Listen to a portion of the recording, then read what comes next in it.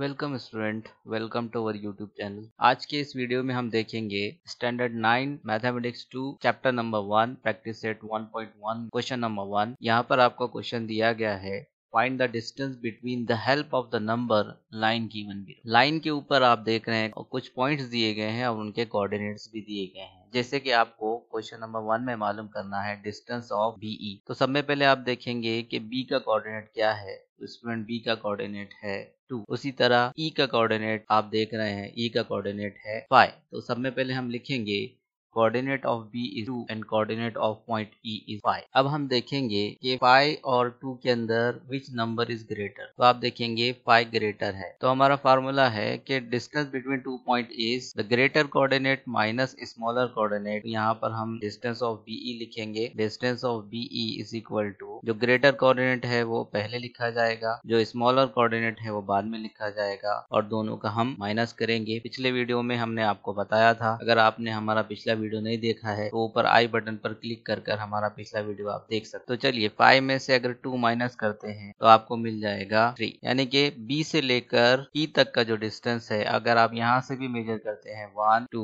3 और अगर आपको सिर्फ कोऑर्डिनेट भी दिए जाए तो आप वहां से मालूम कर सकते हैं। तो आप लिखेंगे distance of be is equal to under student. अब हम क्वेश्चन नंबर 2 सॉल्व करेंगे। आपको डिस्टेंस ऑफ जे ए मालूम करना है, यानी कि जे का कोऑर्डिनेट है -2 और ए का कोऑर्डिनेट है +1। ओके स्टूडेंट, तो जे से लेकर ए तक का डिस्टेंस क्या होगा। तो सब में पहले हम लिखेंगे coordinate of point J is -2 and coordinate of point A is 1। अब हम कंपेयर करेंगे 1 और -2 में विच वन इज ग्रेटर। तो आपको मालूम है 1 ग्रेटर है माइनस से। तो हम डिस्टेंस ऑफ जे मालूम करने के लिए फॉर्मूला है greater coordinate minus smaller coordinate. तो हम लिखेंगे distance of J A is equal to, greater coordinate 1 है स्टूडेंट, माइनस स्मॉलर कोऑर्डिनेट है -2। इसको फर्दर सॉल्व करेंगे हम, तो 1 माइनस माइनस गेट प्लस, ये हो गया 2 और 1 + 2 इज इक्वल टू 3। तो जे से लेकर ए तक का जो डिस्टेंस है वो आपको मिल गया है 3। तो आप फाइनल आंसर लिख लेंगे distance of J A is equal to. अब देखिए student question number 3, question number 4, question number 5 ये आप कर लेंगे जो हमने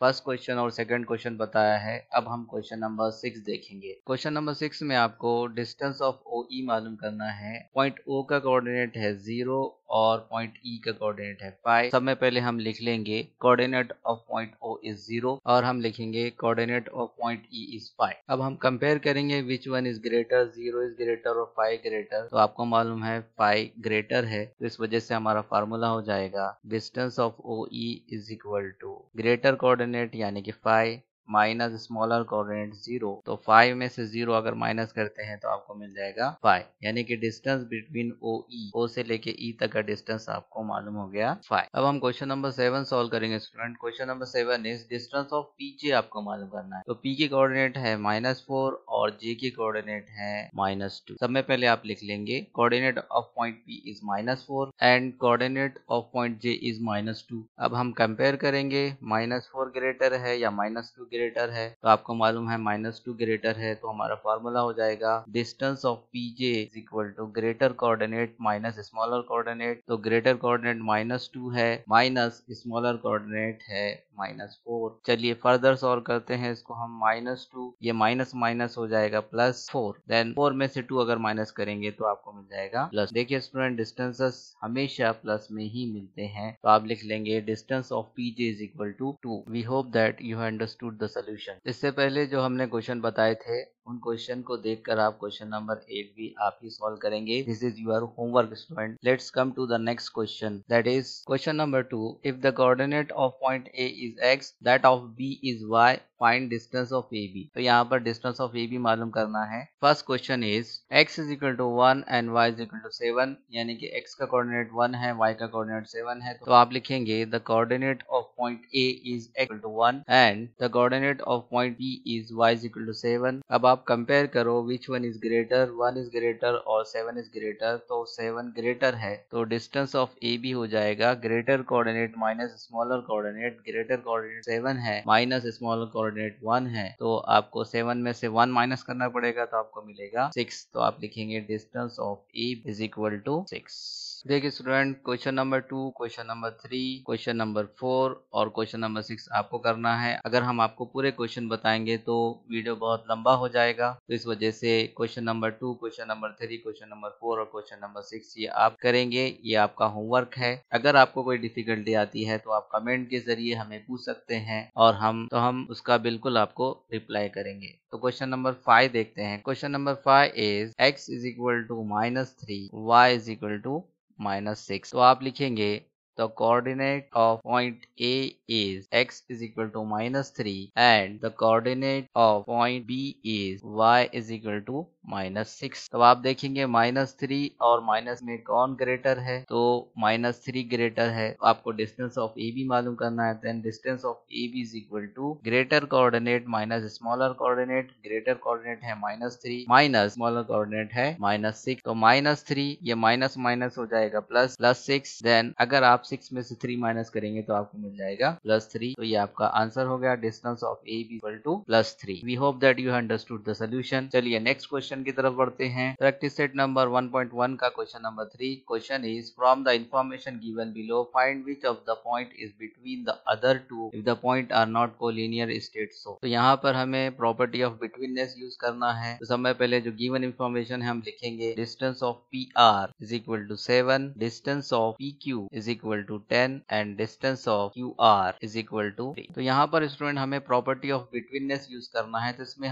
क्या होता है कि जो बड़ा डिस्टेंस होता है यानी कि 10 वो बाकी दो डिस्टेंस के सम के इक्वल होता है। यानी कि 7 + 3 करते हैं तो हमें 10 मिलता है। तो इसका मतलब जो है ये जो पॉइंट्स है ये कोलिनियर पॉइंट्स है। तो इसको हम किस तरीके से सॉल्व करेंगे, तो सबसे पहले हम लिखेंगे distance of P Q is equal to 10। Okay, तो इक्वेशन नंबर 1 देंगे। अब बाकी के जो दो डिस्टेंसेस है, डिस्टेंस ऑफ पी आर और डिस्टेंस ऑफ क्यू आर, इनका हम सम करेंगे। Distance of P R plus distance of Q R. तो जब इनका हम सम करेंगे तो हमें मिल जाएगा डिस्टेंस ऑफ पी आर कितना है स्टूडेंट, 7 है और डिस्टेंस ऑफ क्यू आर है 3। तो आपको मिल जाएगा 10। यानी कि हमें मिल गया distance of P R plus distance of Q R is equal to 10। इसको हम इक्वेशन नंबर 2 देंगे। तो फ्रॉम इक्वेशन नंबर 1 और इक्वेशन नंबर 2 को ऑब्जर्व करेंगे तो आप लिखेंगे फ्रॉम इक्वेशन नंबर 1 एंड 2। तो इक्वेशन नंबर 1 में डिस्टेंस ऑफ पी क्यू 10 है और इक्वेशन नंबर 2 के अंदर distance of P R plus distance of Q R is also equal to 10। तो इसका मतलब ये हो गया कि distance of P Q equal है distance of P R plus distance of Q R. Okay student, यानी कि ये तीनों पॉइंट्स कोलिनियर है। अगर ये प्रूव हो जाता है तो तीनों पॉइंट्स कोलिनियर है। तो हमें पहचानना है कौन सा पॉइंट किस पॉइंट के बिटवीन में है। अगर आप ड्रॉ करेंगे सेगमेंट पी क्यू, तो सेगमेंट पी क्यू ये 10 सेंटीमीटर का है स्टूडेंट, और उसके बाद जो पॉइंट आर है इनके दरमियान में है। तो यहाँ पर कहीं पर पॉइंट आर होगा। पी आर का लेंथ 7 है और आर क्यू का लेंथ 3 है। तो 7 + 3 इज इक्वल टू 10। इसका मतलब है आर बिटवीन में है पी क्यू के। तो आप फाइनल आंसर लिखेंगे द पॉइंट्स पी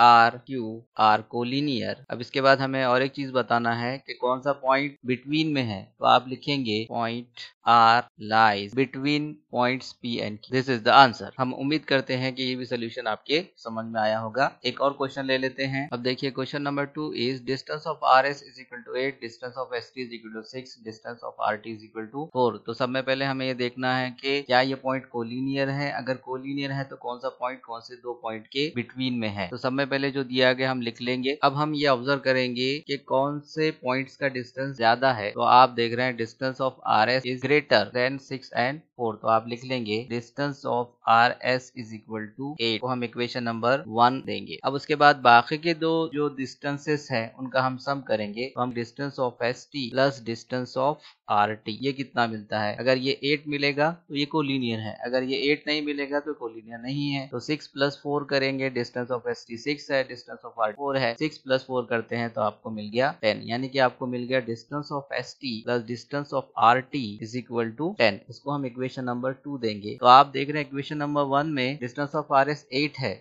और इक्वेशन नंबर 2 में distance of S T plus distance of R T is equal 10 है। तो ये एक दूसरे के बराबर नहीं है। तो आप जब ये एक दूसरे के इक्वल नहीं है तो ये कोलिनियर नहीं हो सकते। जब कोलिनियर नहीं है तो वो पॉइंट बिटवीन के अंदर होने का सवाल ही पैदा नहीं होता। तो आप लिखेंगे from equation 1 and 2 distance of R S does not equal to distance of S T plus distance of R T. तो जब ये दोनों एक दूसरे के इक्वल नहीं है तो ये पॉइंट्स कोलिनियर नहीं है। तो आप लिखेंगे points R S T R not collinear. जब कोलिनियर नहीं है तो बिटवीननेस नहीं होगा। अब आपके लिए एक होमवर्क है student, question number 3, question number 4, question number 5 and question number 6 ये आपको एज ए होमवर्क लेना है, इसको सॉल्व करना है और कमेंट के जरिए हमें बताना है कि आपके आंसर आए हैं या नहीं आए हैं। तो अगर आपको कोई डिफिकल्टी है तो आप हमसे पूछ सकते हैं। इससे पहले भी हमने आपसे कहा था कि अगर आपको हम पूरे क्वेश्चन बताने लगे तो ये वीडियो बहुत ज्यादा लंबा हो जाएगा। तो चलिए हम नेक्स्ट क्वेश्चन की तरफ बढ़ते हैं। तो स्टूडेंट, इस वीडियो में हमने आपको प्रैक्टिस सेट 1.1 का